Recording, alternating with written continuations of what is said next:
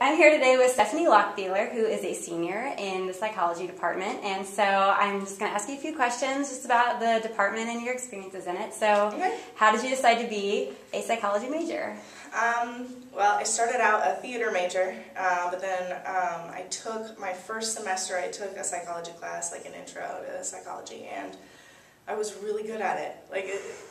That's my answer, but really, I just realized how good I was at understanding the concepts, and sometimes it's difficult. It takes a little bit of different thinking to do psychology and to understand it, because for math problems or biology or whatever, sometimes it's more of just memorizing certain things, but psychology is more critical thinking, and so that was a lot of fun for me. And then theater, I realized, could just be kind of a hobby to have, so that's pretty much how I got into psychology. I guess I always had a fascination with it, though, because I remember my sister, who's 4 years older than me, I think I was 12, and she had a psychology textbook, and I used to just go through it for fun. That was my fun reading material.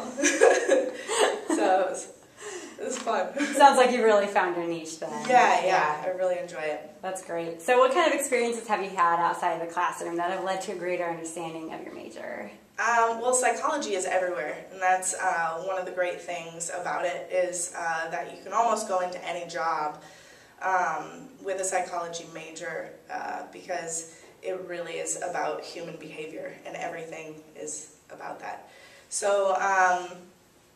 So really, you just kind of see it everywhere. I've had, well, in theater as well, which I still did at IPFW, even though I wasn't a major, it was fun. But with theater, stand-up comedy, stuff like that, you really have to have a better understanding of people. And I think that's really helped me in that. And then as far as student organization, Psychi, which is the International Honor Society for psychology majors, we've done a lot of projects within the campus and community, and obviously psychology plays a big part in that. Awesome. So of all your accomplishments at IPFW, is there one that stands out to you as particularly meaningful? That's a really tough question, because there's been a lot of things that have been really awesome about IPFW and the psychology department. It gives me a lot. It has given me a lot of opportunities. I think research in general has obviously been the most important thing for me. I've done research for about three of the years with different professors. I worked in a rat lab for a while and got to do experiments with rats, and then doing research on stereotype and prejudice.